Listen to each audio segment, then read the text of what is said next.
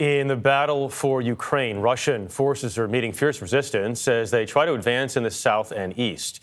Their objective to capture the industrial Donbas region. A senior U.S. defense official says the Russian offensive is moving much slower than expected. The mayor of the bombed-out southern port city of Mariupol describes the situation there as, quote, dire, with many civilians who sought refuge in a steel mill barely hanging on. Chris Livesay has the latest this morning from Kyiv, the capital of Ukraine. Chris, good morning. Good morning. Ukraine had announced that an evacuation was planned to begin yesterday, but there's still no word on the outcome. It all depends on Russian forces cooperating, the same Russian forces who have repeatedly broken ceasefires. Relentless bombardment from without and relentless survival from within. After 2 months of hellish resistance, these border guards sing the Ukrainian national anthem, barricaded inside the Mariupol steel mill that refuses to topple.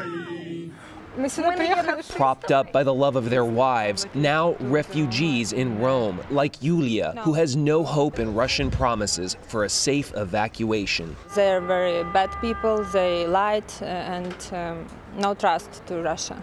In Ukraine's northeast, civilians flee the town of Rusko-Lasova with whatever and whoever they can carry away from the advancing Russian army. They were small, 20-year-old boys. Soviet helmets and clothes were hanging on them, says Irina.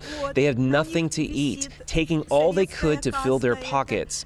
Until Ukrainian forces came to the rescue, says Svetlana. I saw them on my street and I actually, from the video, and I actually cried, but it was a grateful cry because I was really glad to see them. Now, fleeing to the city of Kharkiv, their refuge is itself a cauldron of war. Ukraine's second largest city is just a few miles from the Russian border and Russian shelling. Cut off from water and electricity, many have no choice but to cook their meals outside their bombed-out homes. And as the front line encroaches, Kharkiv becomes ever more a safe haven in name only. Meanwhile, the U.S. and its allies are ramping up shipments of heavy artillery that will be crucial to Ukraine in this next decisive phase in the east, in a war that could last for months or years. For CBS Saturday Morning, Chris Livesay, Kyiv.